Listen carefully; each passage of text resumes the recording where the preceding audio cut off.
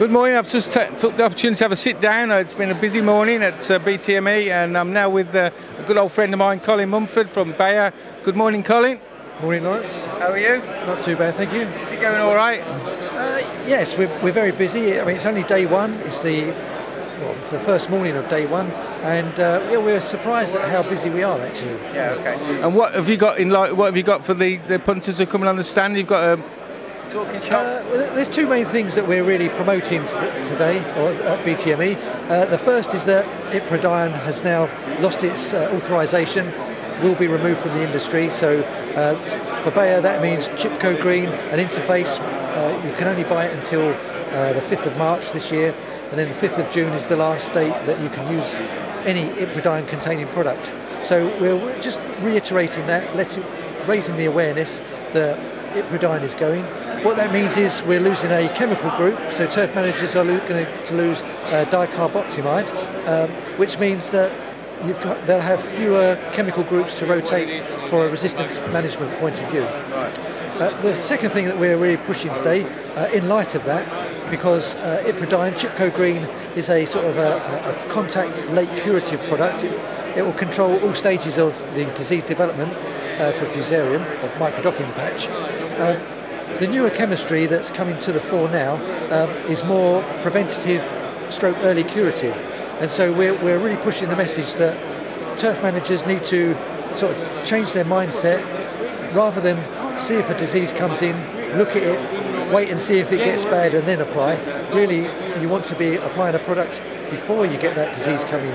So monitoring the environmental conditions, seeing what conditions are suitable for the growth of the disease, and then making a preventative application prior to the onset of the disease. Or if you see the disease, the very first signs of it, treat it then, because the new fungicides that are coming through will only be a preventative stroke early curative product. So those late curative products in the future will be a thing of the past. Okay.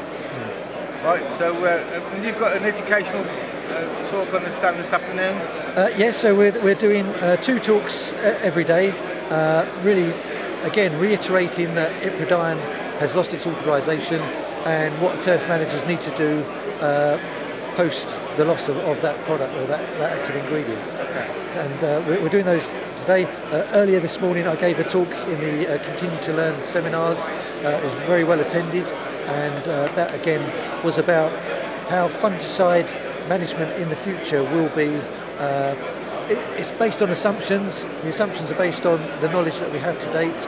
So regulatory requirements may change in the future, but we gave a talk on what the future likes with the knowledge that we have today.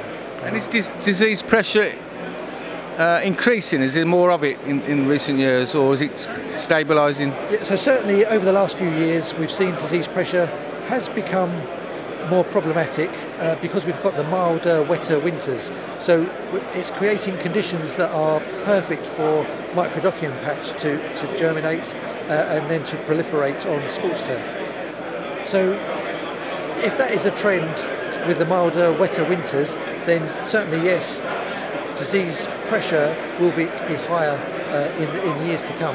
But then next year we might have hard, heavy frosts from the 1st of September, and it won't be a problem. So it's very much what we're saying to turf managers is that they need to monitor the weather as part of their overall maintenance strategy.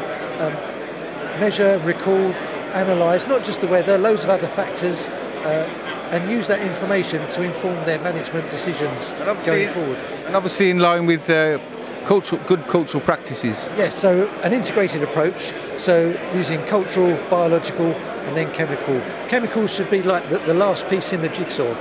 You should really be looking to do your cultural and your biological practices as best as is practical and is possible for a given facility. Well, thank you, Colin. Thank you for that information, and enjoy the rest of the show. Thank you very much.